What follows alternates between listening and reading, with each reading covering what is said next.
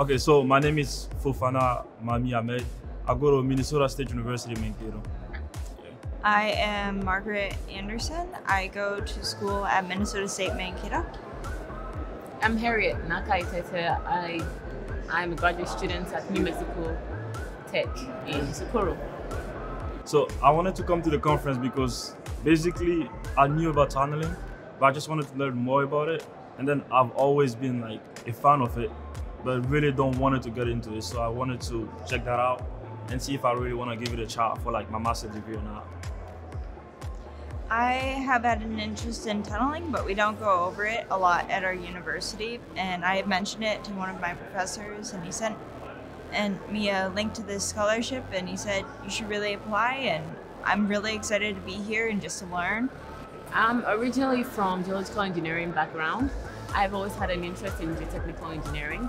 I have also had some experience working in underground mines, so tunnel is like the way to go. So I heard about this conference from my friends from the university. It was given to them by a professor. And I said, well, I finally get to get the real stuff. Like presenters are from industry. I'm learning more about the tunnels that I thought I knew about it. So I'm getting more interest in the field than I thought I will. Hopefully I can start my master's degree in tunneling.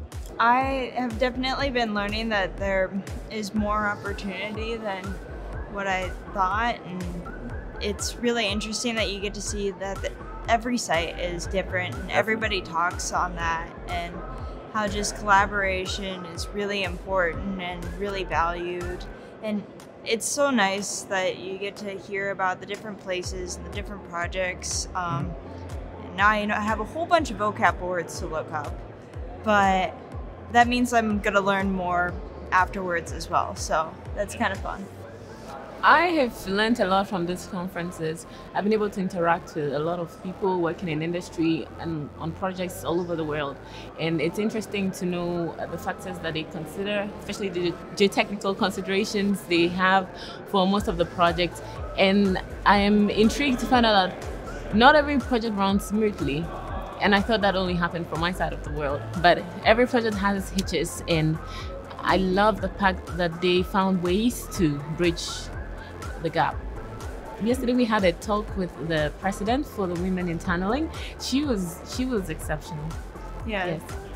All the mentors are pretty nice. I mean, they're easy talking to, and then I'm liking it, so I don't have that much to say about it.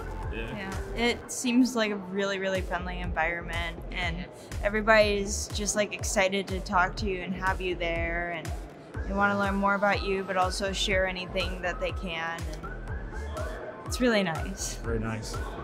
The exhibits are really, really great. Yesterday we went around and we were able to interact with most of them. They're very open. They discuss so many things, opportunities and trainings available.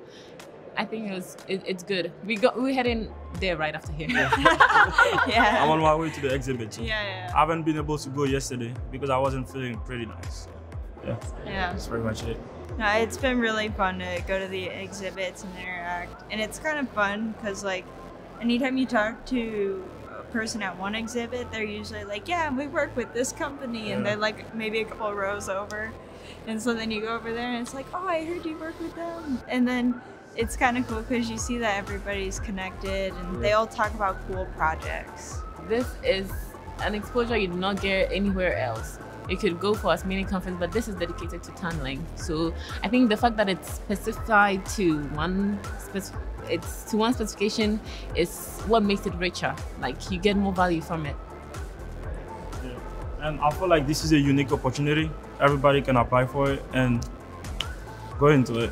Learn more about tunneling. Discover more about it. If you feel like you want to move forward in tunneling, you can study more about tunneling. If not, at least you learn about it. So yeah, you have nothing to lose. So that's pretty much what I think.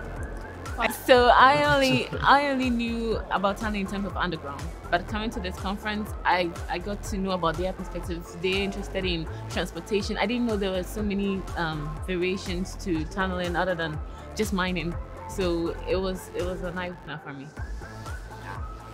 I would definitely say I'd recommend it to anybody that wants to apply that might have a remote interest in tunneling, and it's also really cool to see that like it's a great opportunity, and you get to see that tunneling goes into more things than just we want to put a road underground or we want to put a train through a mountain.